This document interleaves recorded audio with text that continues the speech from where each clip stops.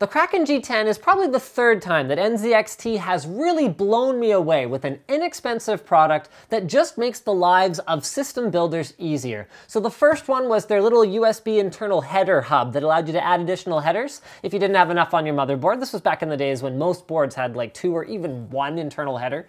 The second one was the grid, which is a little fan power hub that allows you to simplify your cable management and simplify your fan speed management. And the third is this. What this does is it takes your existing, there's many of them on the market, Asetek based liquid cooler, a CPU liquid cooler, and allows you to mount it to your graphics card, effectively water cooling your video card, but at a fraction of the cost of what it would cost you to go with a full custom liquid cooling solution for your card, which is really the only other option out there for video card water cooling. Inside the excellent but completely unnecessary soft closed cell foam packaging, I mean, none of this stuff is fragile or anything. We find the bracket itself, which is available in black, white, and red. We find a backplate that has a variety of different mounting holes. We also find a variety of mounting hardware to go through it.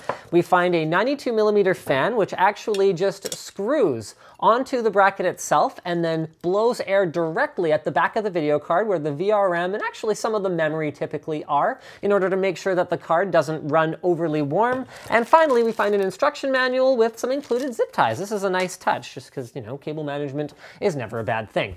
So why would you want to liquid cool your graphics card? Well, number one is it gives you something to do with your, you know, your old Asetek CPU liquid cooler that you're not using anymore, because frankly, they're just not that great for CPU cooling. CPUs kick out a lot more heat than GPUs overall. Number two is the fact that GPUs genuinely perform better if you're able to keep them running cooler. GPU Boost 2.0 and AMD's latest Power Tune will actually turn up the frequency of your graphics card higher if you are able to keep it cooler. Now, the only things to watch out for here are things like case compatibility. You're going to have positions in the case for fan mounts that are either 120mm, 90mm, like the H90 from Corsair, as well as the Kraken X40 from NZXT, and you're going to have ample tubing length to reach your graphics card. The last thing to watch out for is that just because a fan fits somewhere doesn't mean that you're actually going to be able to screw a radiator in there. Sometimes screwdriver clearance is going to be more of an issue for you than the actual fan clearance. So NZXT has some compatibility charts for cases. A lot of their cases are compatible with it, so go check that out. The other thing that they have compatibility lists for is coolers. Now, you'd expect NZXT to just say, oh, well, it's compatible with the Kraken this and the Kraken that. No, they're not. They're coming out and they're saying, look, here's all the coolers from all the brands that will work with our product. Go nuts. Use someone else's cooler with that, and I think that's very cool of them. And then card compatibility is being updated constantly, but it's compatible with like the latest stuff because of its very modular design. So GTX 780, 780 Ti, Titan, 290, 290X, all of these are supported, and you can check out NZXT's site for some, you know, updates in the future about that. So without further ado, let's get this baby installed in something, and we're going to take a crack at the Radeon R9 290 and see how much better it can perform with our normal standard overclock, so just letting it ramp up as high as it can with better cooling versus the stock cooler. Installing the G10 really wasn't that bad. It's pretty daunting when you first look at it because it's very new, and when I first started strapping it to the card, I was kind of getting frustrated, but when I stopped trying to align the words properly due to my OCD, I found it actually to be fairly easy. There's a specific way you're supposed to have the tubes going. They're supposed to be kind of aligned near the top of the card so they can be routed more easily. And I was trying to have them turned towards the fan, which doesn't really work just because of how the name would have been aligned up.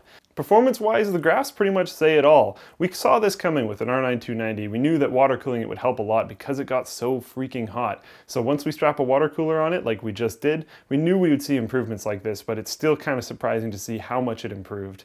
I can tell you right now, even though it's not on the graph, our 780 benchmarks, which used to be above the R9 290, are now below once it's water cooled, although that's not entirely fair because the 780 isn't water cooled itself. Well, we're back to me, guys, here. We're gonna cheat a little bit. We unfortunately didn't have time to install it in an actual case, so we just ran it on the test bench. But if you wanna see what it looks like in a case, here's some footage of the last time we were in NZXT's suite and we were actually checking this out with not one, but 2 Kraken G10s installed in a single chassis. So yes, guys, it is SLI and Crossfire compatible as long as you have adequate spacing between your PCI Express slots and you don't need a ton of additional expansion cards. So what is there left to say about it? Well, it makes your graphics card perform better, whether you're overclocking or not in many cases, because stuff like the R9 290X and the R9 290 actually throttle a fair bit, even at stock speeds. It makes your graphics card run cooler, which will lead to better life, and it's relatively inexpensive, especially if you have an older liquid cooling unit just kind of lying around already. Even a 120mm liquid cooler, although I prefer a 140mm, is going to be more than adequate for cooling something like a GPU. So this is a fantastic product at a low price, and I think it's fantastic.